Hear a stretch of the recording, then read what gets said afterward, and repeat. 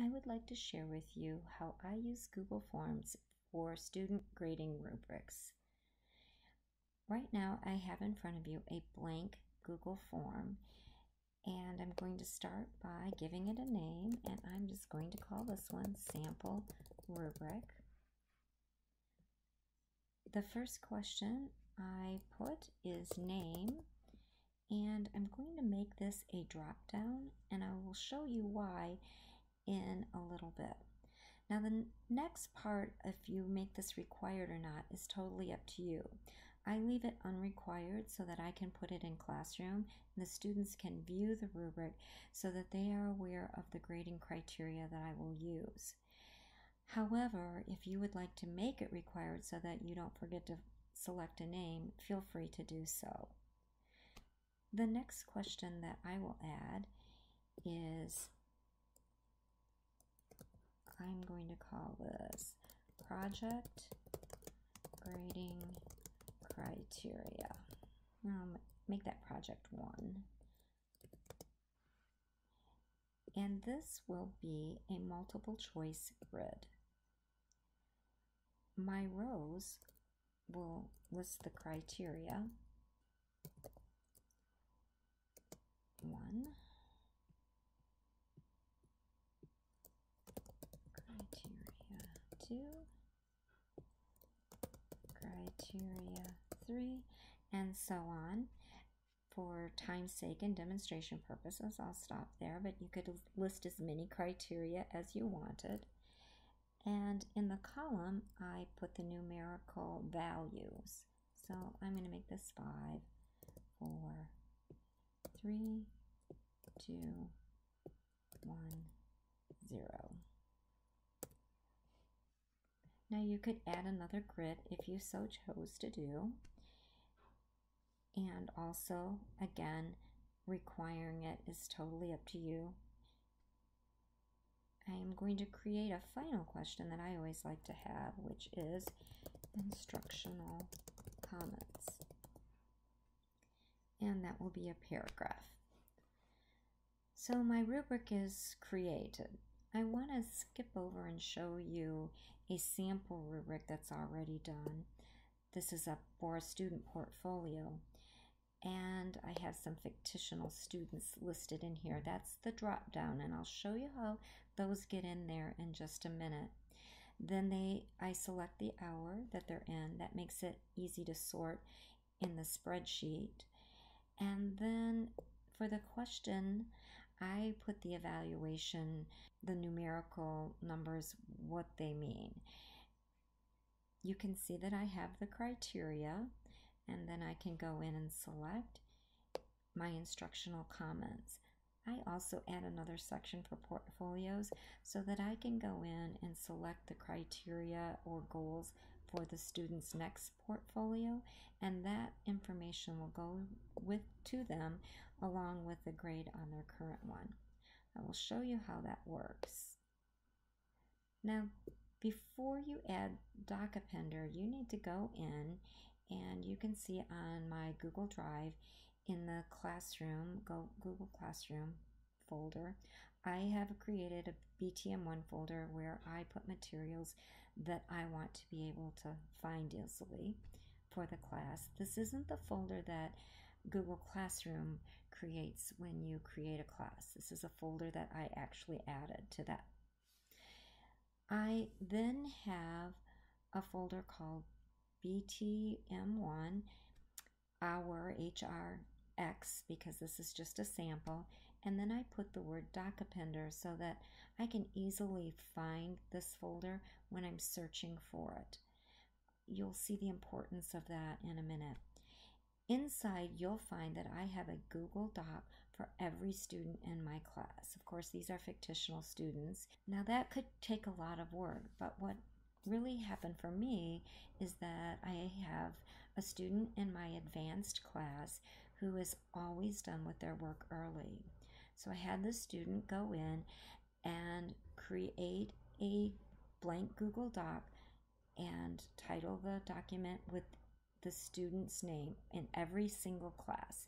So every class has a folder, and in that folder has a document for every student in the class. I then had her transfer the ownership of each document to me, and then I went in and took her off the sharing and shared it only with the student who the document belongs to. So that makes it very private. Now, once that's done, we can move on to setting up our form. I go to my add-ins, and I've already added this doc appender in so it appears, but you would have to add the add-on doc appender. I'm going to open it, and it's going to ask me if I want help or open sidebar, and I'm going to open the sidebar. And it asks me what folder I want to use. I'm going to put a different folder because usually that will be blank, but I've used this enough that it pre-populated the last one I used. And you will see that I have a folder BTM1 HRX doc appender, so that's how I know that's the right folder. If I scroll down, you will see that I have folders set up for all of my classes: 7th hour, 6th hour, BTM1, marketing, all of my classes, and each class has a document for each student. I'm just going to go back up and make sure this folder is selected and select it. I'm going to click on Next, choose a question, select question, and I want it to be name. And then I'm going to click Save, Populate Selected Question. And it goes in and reads the name on each document and puts them in so that I can just select that for the student as I'm grading. I'm going to click Next. It's going to load the information, and I'm going to select what I want the students to see.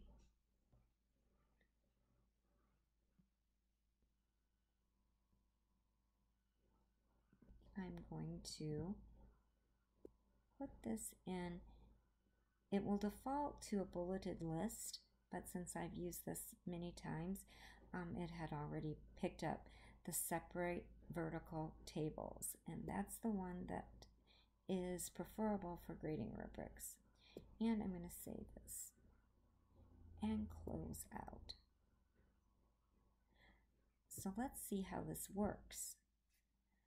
Let's go into View, and I'm going to pretend I have a student project that I'm grading. This one is Andrew Smith, and he's getting a 5 on every single criteria, and I'm going to leave a comment, great job,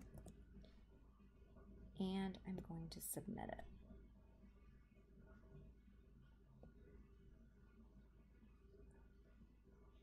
Let's go look at what happened.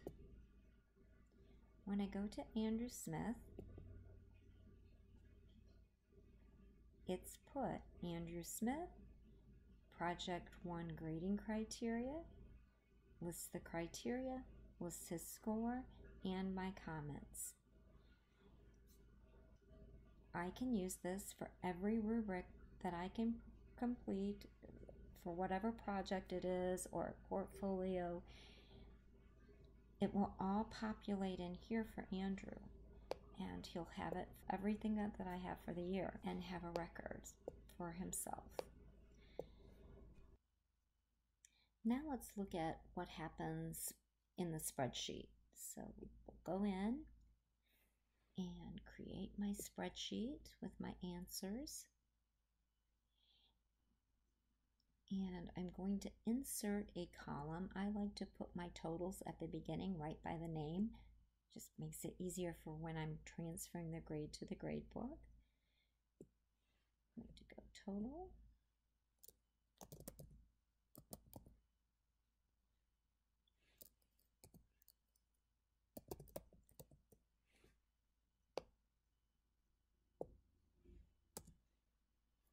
Of course, this was an easy mental math, and I could have easily calculated this grade in my head, but most rubrics are a lot more complex with a lot more numerical values. And I can just take this information and transfer it to PowerSchool, and their grades are totaled and easy to input. I hope you'll find this method of creating rubrics in Google Forms as helpful and efficient as I have. If you have questions, please just ask. Thank you.